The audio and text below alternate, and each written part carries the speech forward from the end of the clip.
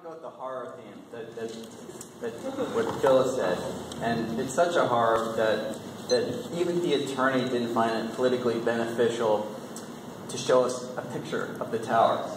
This is the picture she can show us. This is the picture we already have. Anyway, is that okay? the other things I wanted to say. The borough president knows better than anyone else how toxic the Newtown Creek is.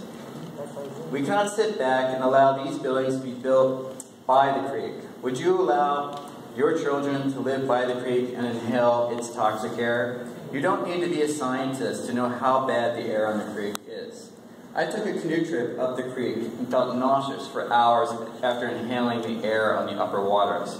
This toxic air flows down the creek to be breathed in by the future residents. Solution: put a moratorium on all residential buildings on the creek until it's cleaned up. FEMA guidelines.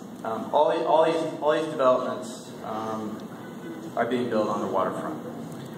FEMA guidelines for flood zone are not complete. Why is the city allowing flood zone development before FEMA has come up with their final guidelines? These buildings need to be ready for the future, not for more frequent flooding, but also not only for more frequent flooding, but also sea level rise. Let's not let them get grandfathered into old ways of thinking. Hold all approvals until we are sure these buildings will follow new FEMA guidelines. As far as transportation infrastructure, I agree with what everybody else said. I'm not going to repeat it. My personal belief is Gptlanding should build their schools into their buildings, and that lot should be given up for more parkland. I think that'd be a good solution to a neighborhood that's very little parkland to people. Last thing I wanted to say was the Box Street Park should become a passive park. We have plenty of active park space currently, and little passive space. In fact, I did a petition. I didn't bring it with me today. I petitioned 300 people.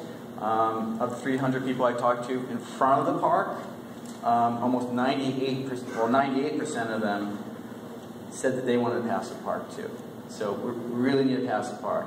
And as far as active park, the active park can definitely be where it is right now, Newtown Barge Park. And the better reason to have it up there too is because the school is there. It's a much safer, shorter route for the school students to be able to use that park during their playtime and gym time.